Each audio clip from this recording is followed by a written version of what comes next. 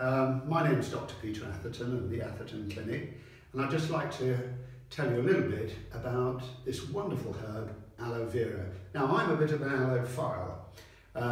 I was introduced to it, over 20 years ago, and I was lucky enough to go to Oxford University and actually research it for 2 years. And as a result, I was able to write a few books on the subject. So you can see that I'm pretty passionate about it, really.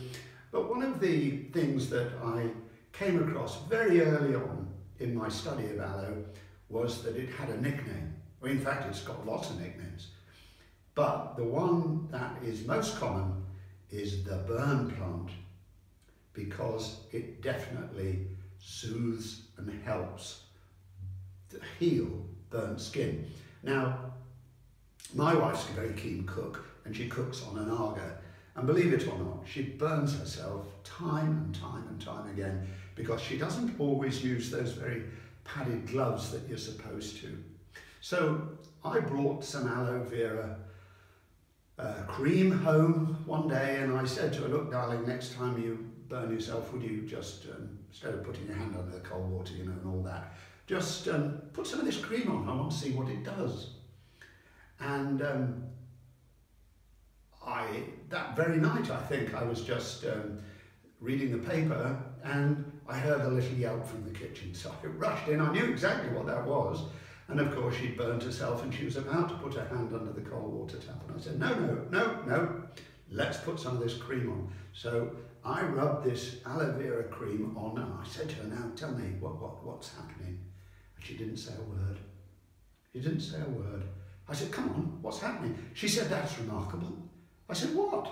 What's remarkable? She said, the pain's just gone, just like that. I said, well, go on, have some more. And I rubbed loads of this stuff on.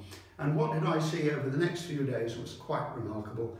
Indeed it was, because the burn healed without pain, and it healed much quicker than I would have expected, by about a third. Now, you might say, what's that to do with tattoo removal? Possibly not a lot, because the laser does not burn, but it does cause inflammation. And often after laser treatment, you usually get some reddening of the skin and sometimes some blistering. And this is due to an inflammatory process. But the aloe vera still works. You can put aloe vera cream onto this damaged skin, and it soothes it, and I believe promotes healing. So the whole thing settles down much faster. So that's the reason why we use it in the Atherton Clinic. And I think, and I hope, although I haven't proved it yet, that we will be able to do subsequent laser treatments at possibly 6-week intervals instead of the normal 8-week intervals, because of the effect of aloe vera. Thanks.